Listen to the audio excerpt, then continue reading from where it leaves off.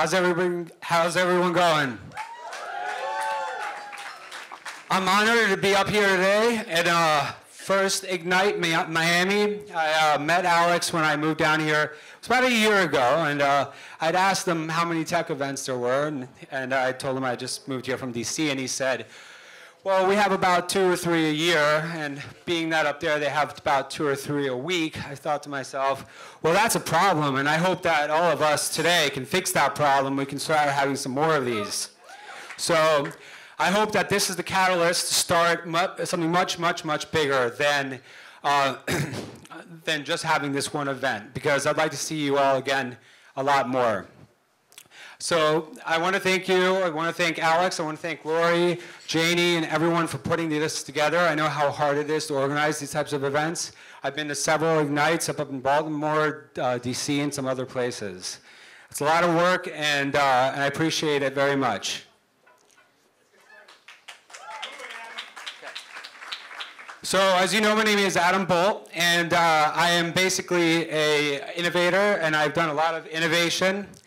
And when I started out down here, actually, it was just next door at an ad agency, and I started doing a lot of interactive agency work, a lot on the LAMP stack, and must have built hundreds and hundreds of different digital experiences for a variety of different clients. And I really was interested in innovation. I really wanted to create something amazing, and my first project that I started on was a credit card, something to stop basically fraud on the internet. And I thought to myself, well, why don't I create 4 patents, and why don't I stop fraud on the internet? And I built this big business plan. Well, you know what? It was worthless. It didn't mean shit. Because I realized that at the end of the day, it costs more to manufacture a card than it costs to insure the fraud. So I didn't know. And then one day I was working, and I went down for a client meeting down in Cancun, and didn't think anything of it. And I was just minding my own business, doing work as I was supposed to. And I realized my passport had expired. So I thought, wow, there's no easy way to get a passport. Built a little website. It was called RushMyPassport.com, and next thing I knew, we became one of the largest passport expeditors in the country. We are right now. So the point is that I didn't plan for it. So this business plan, throw it out the window. It didn't make a difference, you know? So I was named the Passport Pro, and I had no plan. It just happened because I came up with a simple concept and I innovated. So that segued into DC, where I entered into the first the first innovation contest in DC. I was up against some real smart guys, developers that could outsmart me, okay? And I didn't know what to do. So 500 Red Bulls later, I figured it out. And I said, you know what? I said, they're smarter than me, so I'm going to give the government what they want. And I did.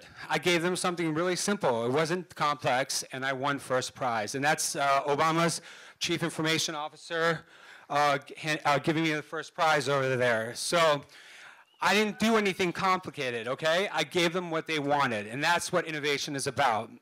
So I was invited to speak at the World Bank, and I got to help others show how to use these skill sets to basically promote them globally, and it was a really exciting experience for me. When I moved on to the next industry, it was the automotive industry, and I wanted to basically be different. I wanted to be a techie. I was like, I'm going to show them all these cool things. But at the end of the day, I realized they wanted one thing, what they knew. So, you know, they thought she was Tweet, and we had a tweet up. So, and it worked really, really, really, really well. But the truth behind innovation is, you know, knowing where to be, where to start out, and this basically breaks it down. You can be at the bleeding edge or at the cutting edge. And I always wanted to be at the bleeding edge, but I realized the cutting edge is actually the most successful place to be. And these are 3 examples of, you can ask yourself, who would you like to be of these? So it's pretty easy to figure that out. Sometimes it's easier to be on the cutting edge and take what the bleeding edge person did and make it better. But innovation is not always about being successful financially. It's about achieving what you want, what you're passionate about. And when the BP oil spill hit, I went on Kickstarter and I found another like-minded person. His name was Jeffrey. He was an MIT student, and no one believed in his idea except, so I funded with MIT basically a bunch of balloons, high altitude kites, and crowdsourced enough people to go walk the entire Gulf Coast. And we built open source imagery of the oil spill, which is being used still to today. It's 10 times a higher resolution than that of NASA. So remember, when you want to innovate, so be bold, be different, don't let anybody stop you, okay? There is nothing that's impossible, and innovation doesn't have anything to do with money. So don't let anybody hold you back, okay? Do whatever you want, anything's possible, just imagine it, and it can be done.